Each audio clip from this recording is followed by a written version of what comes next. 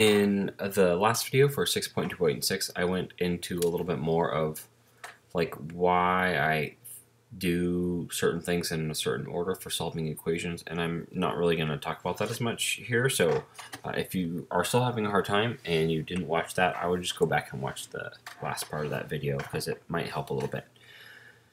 So 627, 128 did he mess up? And that says, did he mess up? Blah, blah, blah. He did not mess up. And you can check that because you can take 11 and you can put it into the value of x up here and work that through. And yep, it's 27.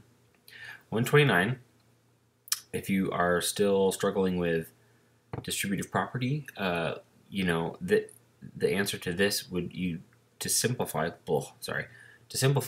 3 times 2x would be 6x, and 3 times 4, this is the part everyone always forgets, there's 3 of these too, is 12. To visualize this, look, it's 3 groups, 1, 2, 3 groups of 2x's and 4. So what do you actually have? You have 3 2x's, so you have 6x's, and you have 3 4's, which should be 12. So after you simplify both sides, you can subtract 12 from both sides.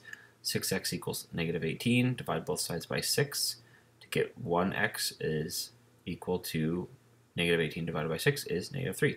And then you can take the negative 3 and put it into this is just the original equation. This and this are the same things. I just, instead of an x, I put a negative 3. And you can PEMDAS it. Negative 6 is negative 6. And we're just going to skip 130 here because, actually, I mean, I guess I'll leave it here for a second because if you were like me and you thought it was asking for the perimeter, then, you know, here you go. There's the answer if you thought it was perimeter, but it's not. It's area. So this says the hens need at least 108 square feet of living space. And the space available to them, the length of the coop is going to be 3 feet longer than the width to create exactly 108 square feet of area. What are the dimensions of the coop?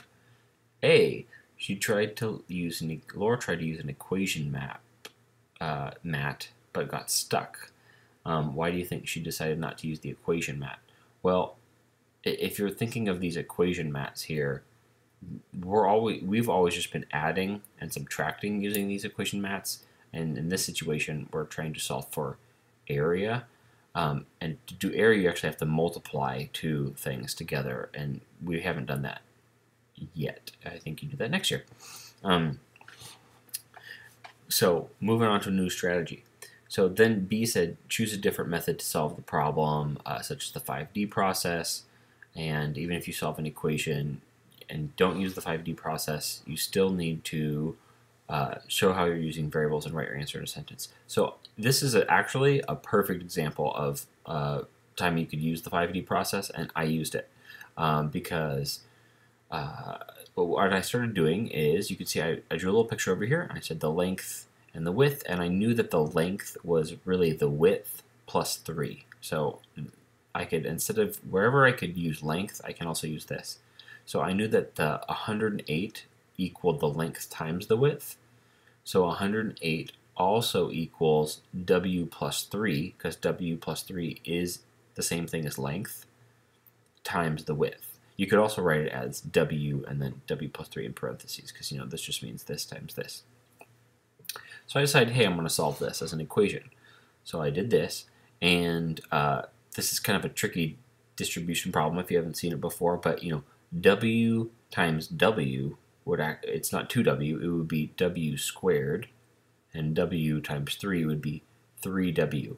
Well, you get here at this point, and, you know, you might have tried, if you got this, you might have tried solving it by subtracting 3W's from both sides, but you can't subtract this, you just get rid of this, and then you have W's on the left, and it gets a little tricky, and there's other things that you can do to solve this, but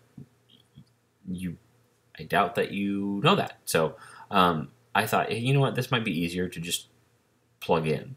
So I made my table where I had the width and the length width is W, length is W plus 3, and then, I just knew I needed to do the width times the length, or the width times the width plus 3, and get 108. I probably should have put parentheses around this so it would follow order of operations, but I was just trying to show it was this and times this expression.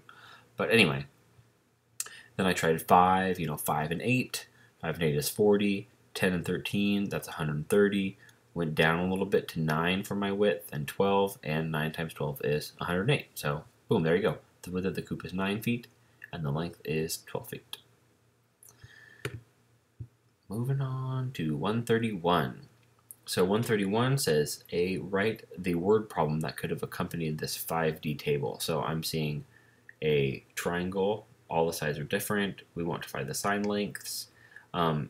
Here's a trial, and then it actually has all the expressions and the equation already in here for us. So I kind of used this to write my word problem. I said side 2 of a scalene triangle. Scalene triangle, remember, means that all the sides are different. Side 2 of a scalene triangle is 2 meters longer than side 1, because side 2 is plus 2. Side 3 of the triangle is 4 meters longer than side 2. So side 2 is x plus 2, and then you add 4. That's what side 3 is. What are the lengths of all the sides? And then B said, what's your preferred method? And I said it's an equation, especially since it's already here. They already gave it to us, so we just have to solve it. And then C says, decide on a method and solve it. So I just copied this down over here, and I simplified. X plus x would be 3x. 2 plus 2 plus 4 is 8. Subtract 8 from both sides, so these cancel out. 3x equals 35 minus 8 is 27. And divide both sides by 3. X is 9.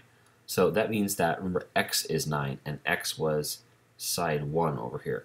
So side 1 of the triangle is 9 meters. Side 2 is 11 meters, because you're adding 2. And side 3 is 15 meters long, because you're adding 1, 2, 3, 4, 5, 6. And then 132 is this a drone problem. Where did that problem go? I thought I solved the rest of these. Guess I didn't. Sorry. I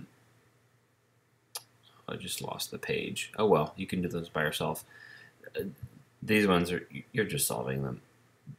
This was 132. Sorry, I was talking about 133. I guess I forgot to scan the work I did for these ones, but 132 is about bees, and there are 3 types of bees that help the queen: workers, drones, and nurses. In this paragraph it says, in a recent study of a hive, it was found that there was a total of 4,109 bees, not including the queen. So the workers, drones, and nurses together, there was 4,109. It says there were 33 more nurses than drones. The number of workers was 12 more than 6 times the number of drones. How many of each type of bee were in the hive? So they're comparing both of them to drones. So first I wrote nurses. The nurses plus the drones plus the workers are going to equal 4,109. They compared the nurser and the workers to drones. So I said the drones is going to be D. I'm going to start with drones. And then it says there are 33 more nurses than drones. So the nurses would be however many there are of drones plus 33. Then the workers is a little bit trickier. It says the number of workers was 12 more than 6 times the number of drones. So you have to take the number of drones, multiply that by 6, and then add 12. That's how many workers there are. So this is my expression for workers. And then this was my, I kind of drew an arrow. Nurses are this, drones are this, workers are this. You add the 3 of them up, and it should equal 4,109. So simplify all of this first. So D plus 6D is 8D, and 33 plus 12 is 45. And then you have 8D plus 45 equals 4,109. So subtract 45 from both sides to get rid of the 45.